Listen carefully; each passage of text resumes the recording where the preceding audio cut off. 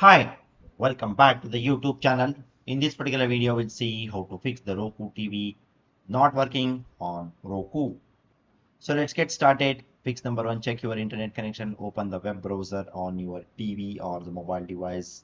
Go to the reliable internet speed test website like the speedtest.net or the fast.com.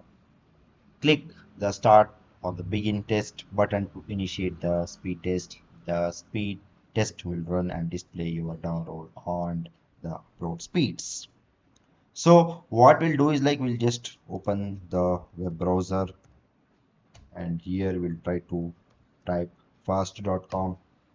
Once we type the fast.com, here we can see the speed of the internet is more than 70 Mbps. That means that the system is having a very good and reliable and the fast internet connection.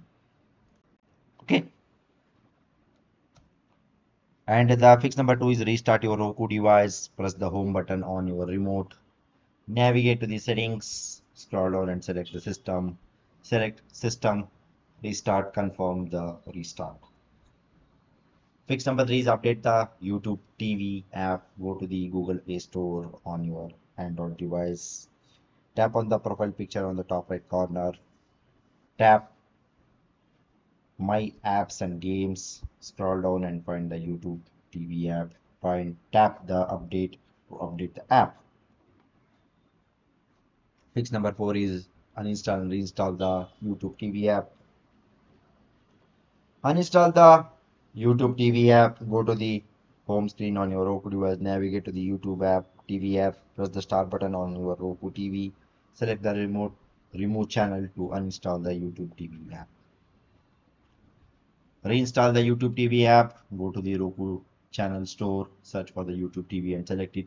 Click add channel to reinstall the YouTube TV app. Open the YouTube TV app and sign back into your account. Okay. So that's all about this particular video, guys. I hope you like this particular video. Please do subscribe to the YouTube channel. See you one and all. Thank you. Bye-bye.